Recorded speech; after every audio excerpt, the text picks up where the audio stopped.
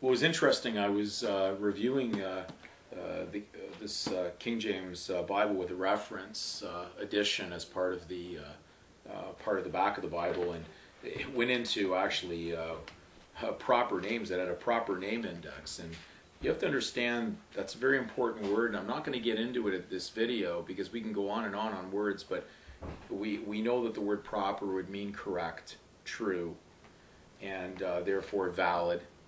And when I was reviewing the index on proper names, of course the proper name was a given name. So just as a proper noun would be like Mississippi is the proper noun, or the proper name within that for river. River would be general or common. So your proper name, and as a proper name is listed, not even getting into a division between, say, surname and given name, there is a difference between the two, and you would have to understand a lot of research has gone into what a surname really is. And in society, it's only relating to what seems to be the jurisdiction of the world. What man seems to lust after all attaches to that name. Therefore, property. Therefore, anything to do with money seems to track through that name. And that's why when somebody registers into the system, it's done voluntarily to use that name, because that name is the eminent domain who was ever in charge of it. So it would need not matter who controls that title, because whoever does control the title controls the usage of that name. So it does not matter whether or not the monarchy or those in ruling capacity have pledged that in security as some artifice to an artificial banking world. It is their jurisdiction for that because it is their eminent domain. It belongs to Caesar. It is not something that's natural, and therefore everything that is natural belongs to God in His creation. And therefore a given name is an inalienable history of giving a name to a child or naming whatever it be that is in front of us, and man having this inalienable right from the beginning given by God.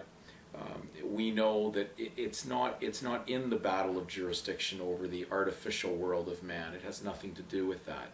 No, you would not be able to lien property with it in a sense. When you start crossing the line into the world of man, mammon, money, gain, wealth, you're stepping into a world of treasures on earth, and Caesar controls that, and the world is controlled by the power of Satan. And therefore, that's his artificial world until God says otherwise. The timing now is to understand how you're going to live within those two jurisdictions, the one that is God's and the one that belongs to Caesar. It would make no sense to be using Caesar's property and then thinking you're going to stiff Caesar on his bill. So we do get numerous calls from people saying, how am I going to pay my rent? How am I going to do this? Well, in the reality, everything that they've been doing in that world is attached to a contract that they've actually voluntarily signed on to. And so we could never give anybody any counsel to actually step into these contracts and then think later we're just going to discharge them or we're going to eliminate them based on some magical process. Because if you're claiming something on that jurisdiction, then you must pay the tithe of the tax that belongs to that jurisdiction. And therefore, you need not send us any email saying, how do I get rid of a contract that I signed on to? You've walked into a reality, into that fictional world, and therefore that contract stands. How are you going to operate without being involved in that? We're going to get into that in more clarity through more like terms of abandonment and exemption. But this is not going to sink into the mind of somebody who is on a secular journey. The secular journey will close out any reality of spirituality. There will be no faith required to enter a secular journey or a secular contract. It's just based on the reality of someone assuming a debt and someone who has to be paid for whatever you are using that belongs to someone else.